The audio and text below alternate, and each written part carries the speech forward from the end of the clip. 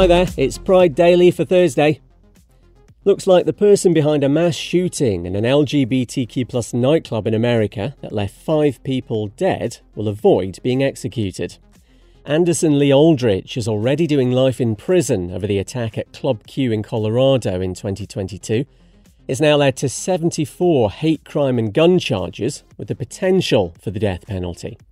However, it's thought the 23-year-old, who identifies as non-binary, has agreed a plea deal to rule this out in return for admitting guilt on the latest charges.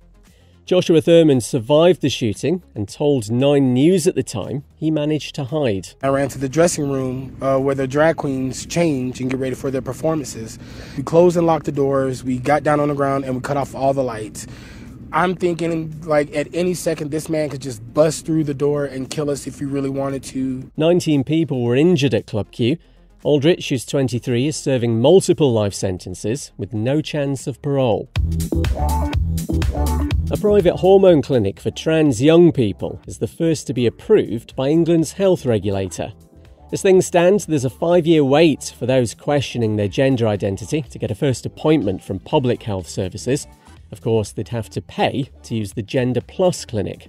It's been approved by the Care Quality Commission to prescribe hormones to over 16s.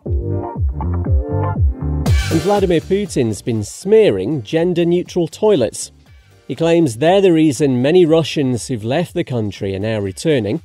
The president says the toilets are hard to accept for what he calls people with traditional, normal human values. I reckon if Putin had food poisoning and the nearest loo was unisex, he'd change his mind. I'm Kev McGrath. See you tomorrow.